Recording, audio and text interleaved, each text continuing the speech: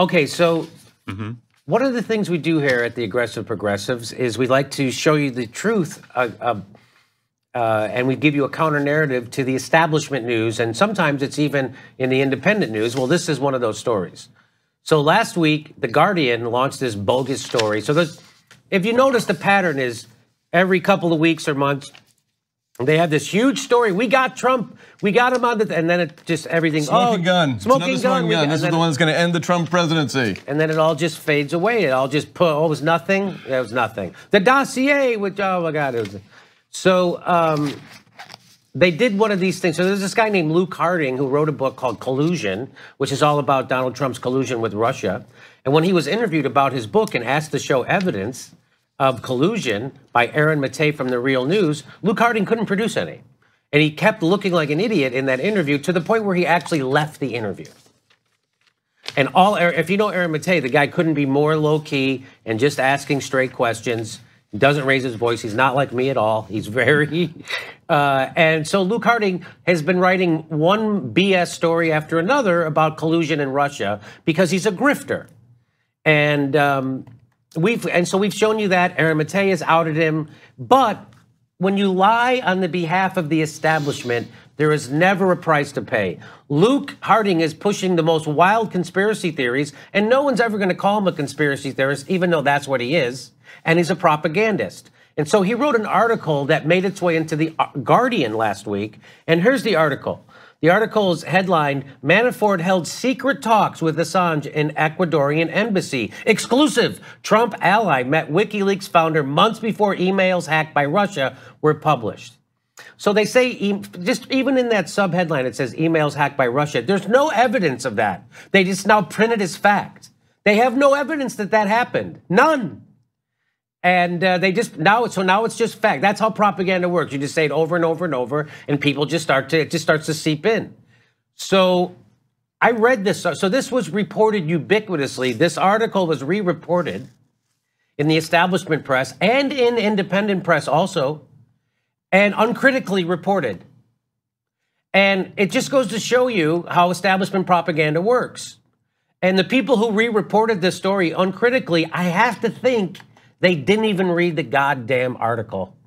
Because when I read it, and I'm, again, C student, dumb, jagoff, nightclub comedian, I saw right through this article.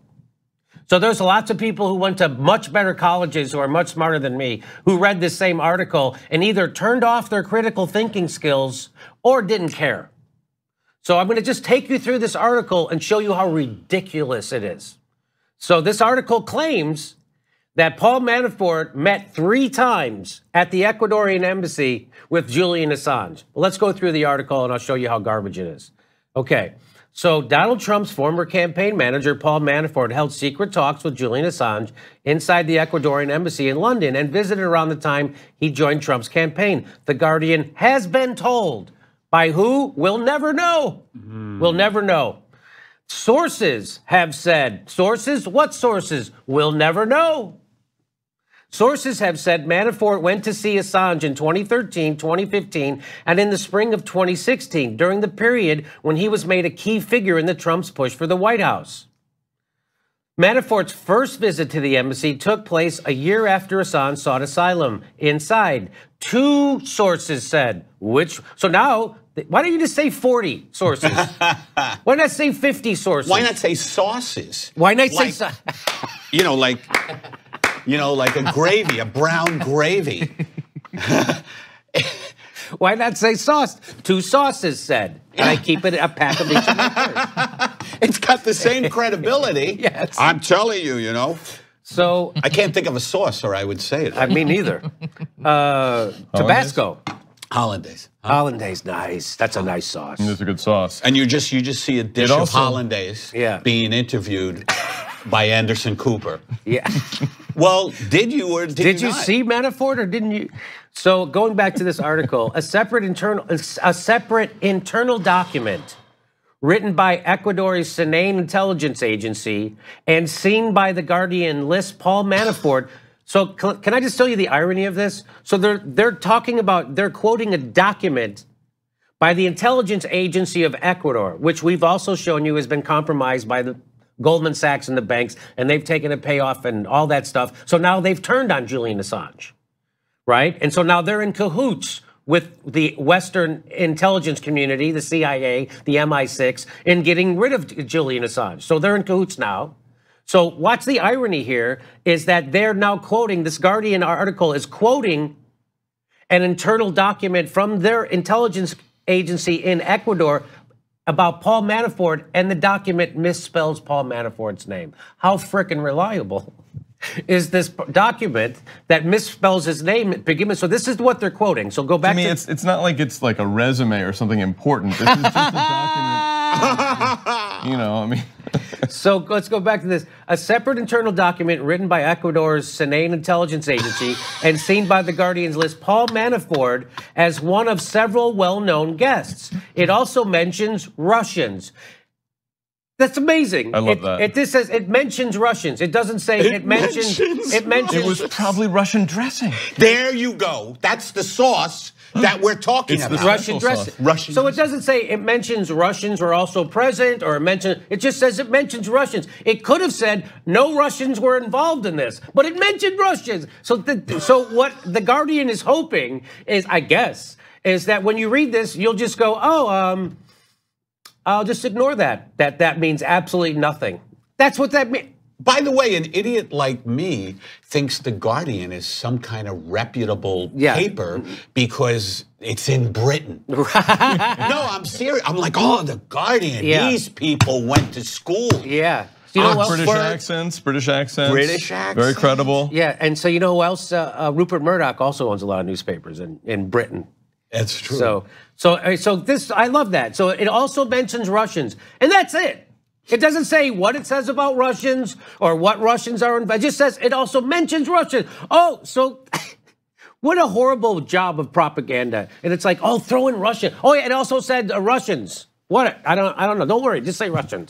Just say it. And just imagine people who re-reported this story uncritically. How the F can you read this story and not be drunk or asleep and still re-report this uncritically? This is crazy. And by the way, this gives Trump credibility. Oh, no doubt. Because when he says fake news, now it lands. Now it lands. Yes. Well, they've been doing this over and over. This whole Russiagate thing is fake news, and that's why it lands when Trump says it. That's right. So, according to the sources, Manafort returned to the embassy in 2015. He paid another visit in the spring of 2016, turning up alone. Around the time Trump named him as his convention manager, the visit is tentatively dated to March.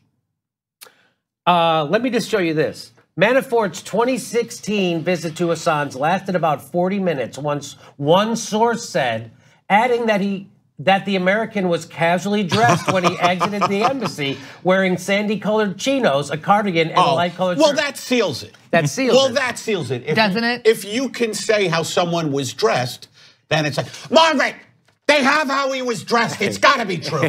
A cardigan? You can't make that up. What is he, a novelist? See, you're joking, but it does add an air of authenticity. It does. To so it, you specificity. you give specificity and a detail. It makes it seem, well, it must be true. They said he's wearing a cardigan and chinos, except it was Mr. Rogers. Except that was Mr. Rogers. No, except if you know anything about the Ecuadorian embassy, if you know anything about the UK is the most surveilled city in the history of the world, right? And especially the Ecuadorian embassy, which not only the CIA has a camera pointed at, but the MI6 and probably dozens of cameras pointed at them. And so does every goddamn news agency. And so do other countries have cameras. So there's got to be about, I don't know, 5,000 cameras. There's more cameras pointed at the Ecuadorian embassy than are inside of a camera shop. Okay, go ahead, Eddie. What did you say? No, right. I mean, I know your point. Where's the footage of Manafort? There's not one. Manafort, not Fort. This guy Manafort, whoever he is. I don't know. Chino enthusiast. You can't lie about chinos. You really can't. That's right. You know, that detail kind of seals the deal for me. So like this whole even his parents wouldn't lie about chinos. Like this whole article, like how do you not name any source? Not one source. So now we're indoctrinated to read these articles, and just because they say source, it's reliable. And the reason why people will take BS stories like this and ingest them is because it aligns, it's called confirmation bias. You think Trump is working with the Russians and Assad is all, and they're all together and they're all in cahoots. And so anything you read that confirms your bias, you go along with. Because By the way, Trump, let me just say this, because Trump, and we've made this point a million times, he excites the lizard brain of a lot of people, and it short circuits their critical thinking skills. So they have a totally different standard when it comes to reporting on this story on Assange and Russia and Trump as they do for every other story. And so that's the opposite of being a progressive, FYI. Eddie? Oh, I was just going to say, is this whole Russia, thing, because the Washington establishment, right? It cannot accept the fact, the Democrats, cannot accept the fact that they've lost. Right. So they still can't accept the fact that it's their policies and they cheated, their sellout, and they committed the biggest election fraud in the history of the country in the 2016 primary, which no one talks about. No one. And what do they talk about? This made-up hoax of hacking by the Russians and Assange and all this blah, blah, blah, blah, blah, blah. And so this serves many purposes. It serves a lot of purposes for the CIA. It serves purposes for the military-industrial complex and for the Democratic Party and the DNC. And, of course, for newspapers and for news outlets, they get – Rachel Maddow's got the highest-rated news show in the cable right now, and all she does is talk about a conspiracy theory that she has no evidence of. But no one will ever call her a conspiracy theorist because she's lying on the behalf of the establishment. So just like Luke Harding in The Guardian here, just like The Guardian is lying, they'll never be called conspiracy theorists, even though that's what they are of the highest order, because they're doing it at the behest of the establishment, which is why the CIA and the establishment don't say what Trump did is a conspiracy. They call it collusion because they've already made the term conspiracy toxic. So now they're saying it's collusion because they don't want to be called conspiracy theorists. They say it's collusion. Do you see the trickery in the words? Stop, Jimmy. Just stop it. So I've noticed. Jesus, this show makes me nervous. No, but it's just amazing that you're a voice of reason in this insanity. There's a handful of people who are reasonable about this topic, and that's it. Yeah. And that's it. You see how the Red Scare happened the first time? Everybody goes along with it. So let me just finish this article, right? So they have him casually dressed when he exited the embassy wearing a cardigan and chinos, but not one goddamn picture of it, even though it's the most surveilled place in the history of the world. They also don't mention his shoes. They don't mention his shoes.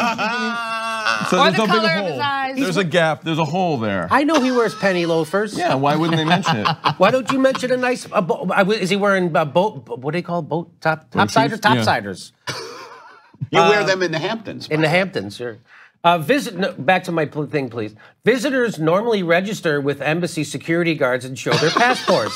Sources in Ecuador, however, say Manafort was not logged in. What are the chances? What are the chances they forgot to log in? The most important guy that could make the whole collusion thing happen. Oh my God, what a bad break of luck for the intelligence community and the bullshitters over at The Guardian. What a bad, they didn't log him in. Well, just the 3 times. Only the 3 times, Jimmy. Just the 3 times. By the way, Luke Harding left an interview where he was being questioned. So he was being on Skype. He was being by The Real News. He was being interviewed on Skype. And he just left his. He goes, okay, that's it. He just unplugged. I'm driving through a canyon. Yeah. But you're on Skype, you idiot. He just unplugged and left it. Oh my So not only was head of cattle. not only was he not logged in. They just forgot to log in the most important, most consequential guy ever to visit Julian Assange. They forgot to log him in. Forgot. And no pictures, not a single picture of the most surveilled building in the history of all mankind. Not one picture of him coming in and out 3 freaking times. Also, Manafort's passport isn't stamped. So everybody's lying. So now the immigration people are lying because they didn't stamp his passport. The guards at the embassy didn't log him in 3 times, and nobody's got pictures, but it definitely happened. And this is the story that was repeated ubiquitously in the establishment media, and even in independent media repeated the story uncritically. And also people found in this story a time to also smear Julian Assange. What has Julian Assange ever done that had to be retracted? Nothing. He's never had to retract anything, and he's an award-winning journalist. Okay, WikiLeaks wins awards for their journalism. They've never had to retract anything. And if you really think you care about, if you're going to talk about Jim Acosta for a minute, you should talk about Julian Assange for 5 hours. And because that's the real threat to freedom of speech. Jim Acosta is not exposing the powerful. Jim Acosta is bread and circus. Jim Acosta is a self-promoter, a self-aggrandizer, and he's part of CNN, which just fired a guy for telling the truth about Israel. So F you and your allegiance to Jim Acosta if you don't talk about Julian Assange. It reveals you to be a fake progressive. Right on. And here's what Caitlin Johnson said about this story. She said this in Consortium News. She says, if it wasn't obvious to you last week that there is an unelected power establishment which needs above all else to control the public narrative about what's going on in the world, it should certainly be obvious to you this week. The Guardian hit piece was so spectacularly desperate in its overreaching to advance a narrative which has been used to manufacture support for longtime CIA MI6 agendas, like what? Like arresting Julian Assange, stopping WikiLeaks, censoring the internet, and subverting Russia, that it completely exposed itself as an establishment psyop firm that it is. Former Guardian employee Jonathan Cook explains that from what he learned while working at the outlet, the most likely explanation is that the editors permitted the article to be published because its anonymous sources came from within an intelligence or defense agency. So imagine what they're doing is they're literally, what we accuse them of doing is being stenographers to power, is what they're doing. So they didn't apply any journalistic standards to this story because their sources were inside the intelligence community and the defense industry. And so they just repeated it like stenographers. So exactly what we said they do, they do. One more thing. So here's more from Jonathan Cook.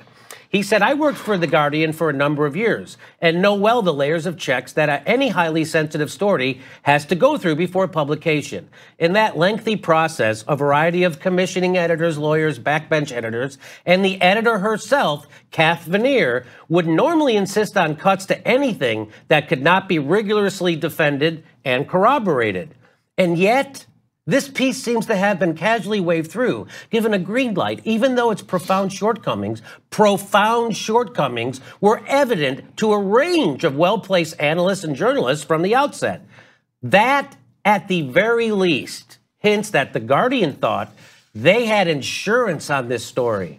And the only people who could have promised that kind of insurance are the security and intelligence services, presumably of Britain, the United States, and or Ecuador. So as Glenn Greenwald says, in sum, The Guardian published an article today that it knew would explode into all sorts of viral benefits for the paper and its reporters, even though there are gaping holes and highly sketchy aspects to the story. That's a media pattern we've seen over and over in this story. So what's even funny, after all this pushback from people like me, Glenn Greenwald, and people who are actually critical of propaganda instead of repeaters of propaganda, since then, the Guardian has gone back to change their headline. So their headline used to say this. This was their headline before. Manafort held secret talks with Assange in Ecuadorian embassy. And now it says this. Manafort's secret talks with Assange in Ecuadorian embassy. Sources say. Oh. They've added sources say.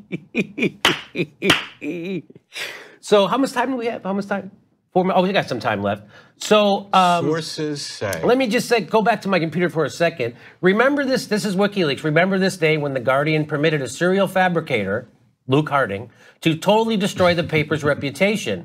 WikiLeaks is willing to bet that The Guardian $1 million and its editor's head that Manafort never met Assange. Wow. So this, again, let me throw it to my panel. You know how I feel about this. You know what's crazy to me is there's a second part to this story. The second part to this story is then Politico then ran an article backing up this article in a weird way. So they had, I'll show you. Let me just fast. Well, let me go to Guardian. The source they point to was The Guardian, a not sourced article. It's a real life game of propaganda telephone, and that's what this is. Right. And those stories also remain in, online forever and ever. Even if The Guardian were to go back and retract this, yes, all those stories that refer to it. Stay forever. Yeah. Forever. So that remains. So then Politico, get this. So this is so then you don't think the intelligence agency has infiltrated news organizations ubiquitously? Just like go look up a video, go to YouTube and look up the church committee hearings. Because that was all about them exposing the CIA infiltrating all our news organizations. You don't think they're doing that again? Where do you think this article just came from? It came right from the CIA and the MI6 and the Ecuadorian intelligence people who are all working together. And here's another article came right from the CIA, and it's in Politico. So if you go to my computer, it says, and this is under Law and Order, it said, did someone plant a story tying Paul Manafort to Julian Assange? And that's by Alex Finley. So, but hang on, Jimmy. So as you see that headline, you're thinking, oh, Politico's going to expose it. Yeah, yeah, that's what I thought. They're using the word plant. There's some truth. They're gonna expose the truth. It's weird. Politico, wow, doing some real journalism, right? Right. Right. Weird. Right. Weird. But the story is written by a guy. If you look, it says Alex Finley. Now, Alex Finley is a fake person. No. Not a real person, Alex Finley. Cardigan wearer? Maybe he's wearing chinos and topsiders right now. So they do a story. Did someone plant a story tying Paul Manafort? And so what this story is all about is defending Luke Harding, because Luke Harding is a tool of the CIA, MI6, and the intelligence communities, and he's a stenographer to power, and he's been printing every BS story possible about this. And so now they rush to do a story because now they see how he's being discredited, which will discredit all of the stuff he's done. So now they got to go save him. So they get a CIA guy under a fake name to then plant a BS story, and Politico runs it. Unbelievable. Hey, no journalistic standards, no editing, no nothing. Eddie? Well, one thing I don't understand is the CIA planning. This would be an anti-Trump story. Now, isn't the CIA? But Trump wants to get Assange, which makes this so even crazier. Right. So let me just finish this, and because we're almost up against the break. And so here is how the fake CIA guy under a fake name in Politico. They admit this. They admit that he's a fake guy. They do? Nobody had to expose this. This is they admitted that they didn't want to run this with anybody's name. Yeah. Oh. His name attached to it because why he's don't such they a put anonymous instead of Alex Finley then? Because the casual reader will be like, oh, this is Alex Finley, yeah. the great Alex Finley. So we're up against a break, and before we go to the break, I just want to tell you, I'm gonna give you spoiler alert about this article. Is this fake CIA guy in Politico says Luke Harding got tricked by Russia. We'll be right back. It all comes around. We'll be right back. You can't make this stuff up. This show makes me